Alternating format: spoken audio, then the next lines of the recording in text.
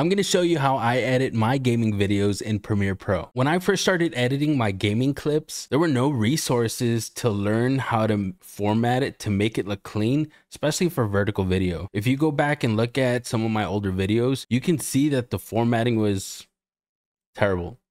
I had to do endless research to try to figure out how to make my videos look clean. Okay, so first we're going to create a new project. We're just going to call this vertical gaming. So I am just going to drop a clip right here in the project, and then next you're gonna go ahead and drag this into the timeline. Then you're gonna click on sequence. You're gonna go to sequence settings, and you're gonna change this to a vertical video. I already know this by memory, so it's 1080 by 1920. Okay, then you're going to want to go ahead and unlink these videos. So pretty much what unlinking does, it separates the audio and the video because they're together once you import them. So then you're going to want to go ahead and copy this one with Control C, move the timeline over here, and then paste. So what that did, that made two video tracks. I'm going to go ahead and drag this one on top. I'm going to go ahead and drag this one on top. So the reasoning for this is because there's going to be 3 layers of video. So one of them is going to be stretched out. It's going to be blurred in the background. And then your second one is going to be what's happening in the video, and the third video is going to show your face cam. Okay, so for the first video track, we need to stretch this out.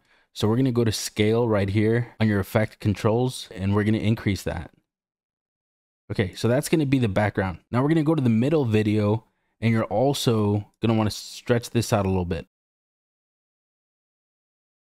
When you're scaling your videos, you want to be cognizant of what comes out when you're uploading the social media. So on the bottom, you'll have like your description and your username. So you want to leave space for that. I think right there should be good. Then you're going to want to click on the third video, and you're going to click on position. You're going to adjust the position of where you want your face cam. Now with your face cam, you can stretch it out a little bit and put it where you think looks the best. Okay, so there we have our 3 layers of video. Now we have 2 problems. We have all this extra stuff right here and this extra stuff right here on this video, which we're going to need to clean up. So you're going to click on your first video, and you're going to go to your effects, and you're going to look for something called Gaussian blur, not Gaussian.